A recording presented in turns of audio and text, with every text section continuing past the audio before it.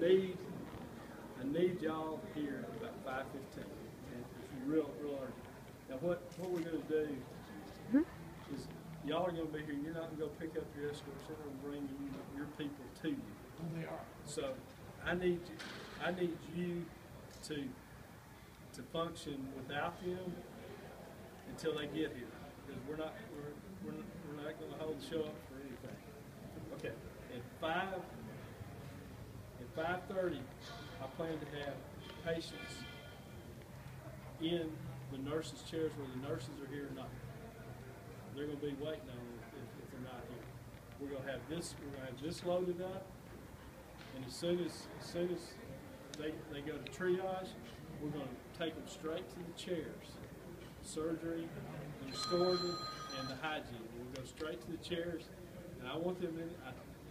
My goal is objective is to have them in the chairs waiting on the doctors at 6 o'clock. Okay. Someone mentioned earlier that they would come from triage to radiology. Okay, that's not probably going to happen for 2 or 3 hours. Good. Okay, we're going straight. We're going boom boom to the chairs, and Mike, that's where I need you to get Jamie and whoever the hygiene person is. Y'all have to be ready. We're going to try to pre-screen them where we'll have that number of patients to fill its chairs. That way our doctors aren't doing this for an hour or so.